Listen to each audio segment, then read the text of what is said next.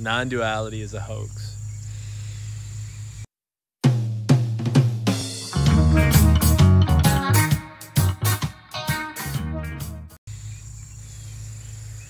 Let me explain.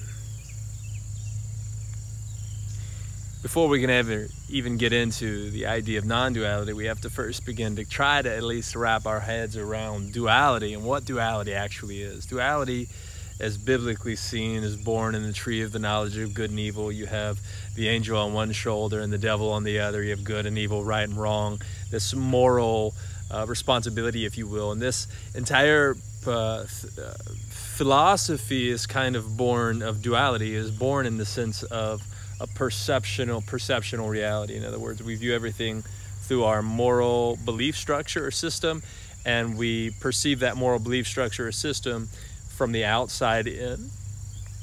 And therefore, whatever actions take place, this is what is judged. The action is always judged as opposed to the inner reality. This is the reason why Jesus said, if you lust with a woman in your heart, you're guilty of adultery, or if you look upon a man with anger, you're guilty of murder.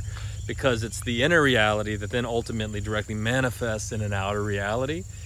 And instead of the outer reality just being continually judged, we don't see according to the heart. So if somebody murders somebody, we go, you're a murderer, instead of recognizing the inner reality, what their true reality is perfect. It's an I am expression. And the reason why we know it's an I am expression is because they are manifesting. The only time you're not an I am expression is if you don't manifest. Everything brings forth life according to its kind. This tree here is bringing forth life according to its kind, and as are you. And you, as a divine being, don't just bring forth life according to your kind through your seed in the sense of sons and daughters, offspring, but you bring forth according to every single thought. As a man thinketh, so is he. And that is the I am nature that both kills and gives life. That is the resurrector and the taker of life. And the reason why we would refer to it that way is because according to your consciousness, you manifest. Whatever you're conscious of, good, bad, or indifferent, you're going to manifest. So now that we understand what duality is, it's this idea of good and evil, right and wrong, according to a perceptional reality. When we think non-duality, we think, okay, we're moving away from that duality. There's duality and then there's non-duality. And non-duality is the tree of life. But non-duality actually isn't the tree of life, because it first is recognizing duality as something that is tangible or something that's real in the sense of a permanent reality, an eternal reality. And it's not. Duality is beautiful. There's nothing wrong with this duality. The tree and me. This is a dual world. Green and brown, up and down, hot and cold. These are all dualities. And duality is part of expression, and that's what makes this world beautiful. But there's this beautiful thing called a singular duality, in that we are all that thing that is manifesting, a singular essence that's manifesting in this dual world. That's what's real. That's called singularity, not non-duality. Non-duality is people that teach non-duality are actually, and I've used the term before many times, but it's just to communicate something. And unfortunately, I don't want to use that term anymore, because that term is ultimately communicating this idea that there's duality and then there's non-duality. And if you believe in duality, you're wrong. And let's just refer to it from now on as singularity.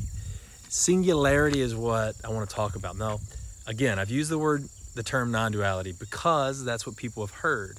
I'm using the term non-duality here in this video to talk to you or to communicate a point. That's it. It's just a word, it's just a phrase, just a term. Nothing wrong with duality. Nothing wrong with the term non-duality. Nothing wrong with the term singularity. There's nothing wrong or right. They're just terms used to communicate a truth, to communicate something. And again, communication is part of the dual world. And this is incredible, dude. This is absolutely incredible. And so I just want you to see right now how beautifully singular this world is. We are one singular essence manifesting in the universe. You are not small.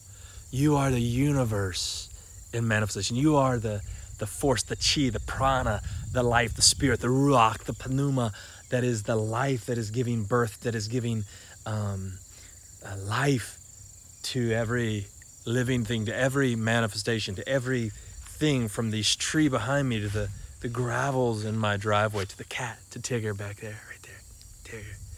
And so we are this life, and I want to encourage you to invest your time, instead of thinking in terms of duality and non-duality, to invest your time, your energy, your life, your manifestation in the pursuit of singularity, in the sinking into, if you will, the singular life that is what I call the Christ life.